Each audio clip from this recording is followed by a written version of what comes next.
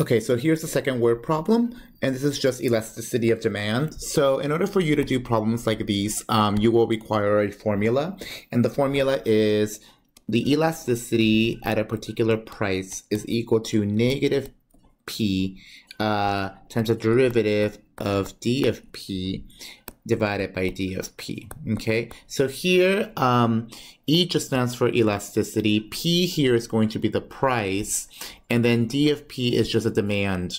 Okay, so usually that's given to you, so d of P is always going to be given to you, but this is a formula that I will give you guys on the exam, so you don't need to memorize it. So let's do this problem. Right before we do this problem, something else to know, that if the price the elasticity at a particular price, if this is greater than 1, we call this elastic.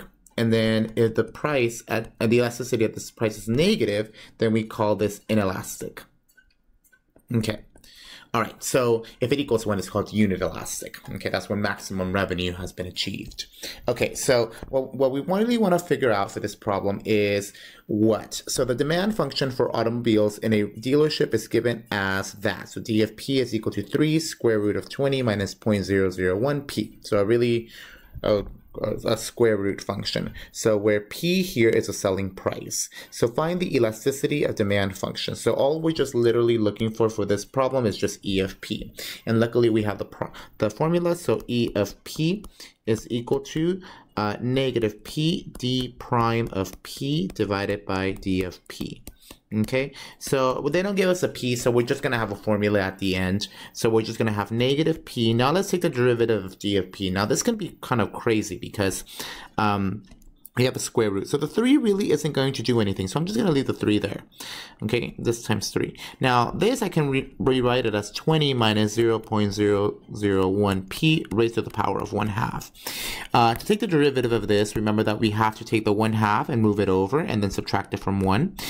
So we're going to have 1/2, this is going to be times 1/2, and then in the inside, I'm going to leave this by itself, 20 minus 0.001 P. This is now going to be to the negative 1/2 power, and now I'm going to multiply this by the derivative of the inside, okay? And the derivative of the inside, by using the chain rule, well, this is going to go away. This one, the derivative of P is just 1, so all I'm left with is negative 0.001. So I'm left with this negative 0.001. Okay, now what am I going to have on the bottom? So it's really terrible on top, is you just have this crazy formula. So let's just simplify this at the end, but let's go ahead and finish this up. So this is going to be divided by just d of P. So I'm just going to write down the whole formula again. Square root of 20 minus 0.001 P. Okay, so now a couple of things cancel, or just one thing cancels. The 3's are going to go away. And now what I'm going to do, I'm going to write down everything that belongs to be on the top. So, for example, this thing in orange, it doesn't have a negative. So this is just a negative 0.001.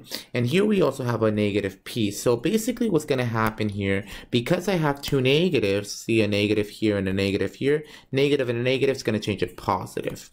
Okay, now I'm going to have this 0.001 on top, and I'm going to have this P also on top. Okay, now let's see what's at the bottom.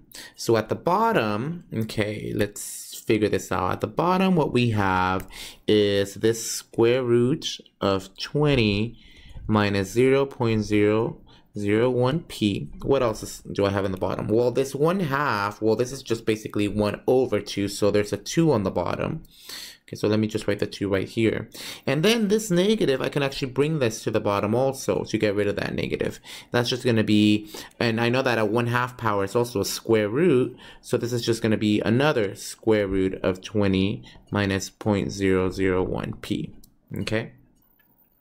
What I can do, if the square roots really freak you out, what you can do is just do it like this, 0.001 P divided by 2, and then you have the 20 minus 0.001 P to the power of 1/2 times 20 minus 0.001 P raised to the power of 1/2.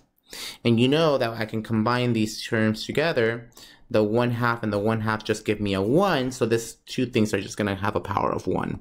So this is going to be 0.001 P divided by 2 times 20 minus 0.001p to the power of 1, but you don't really need to do that.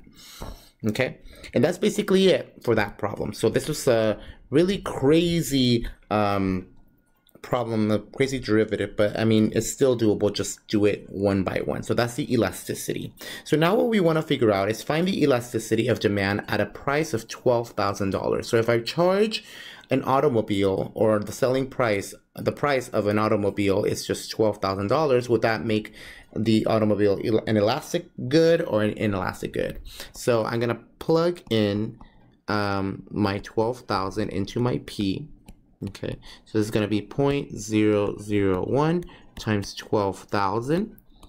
Okay, this is gonna be divided by 2 times 20 minus 0.001 times 12,000.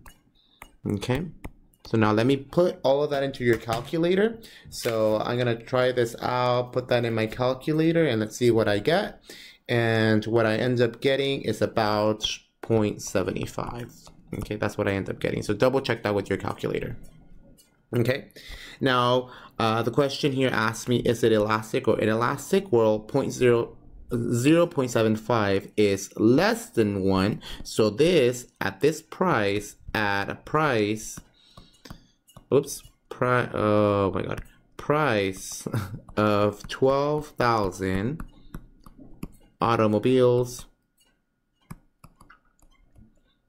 are inelastic. Okay, because our inelastic number, or our number, is just 0.75, which is less than 1.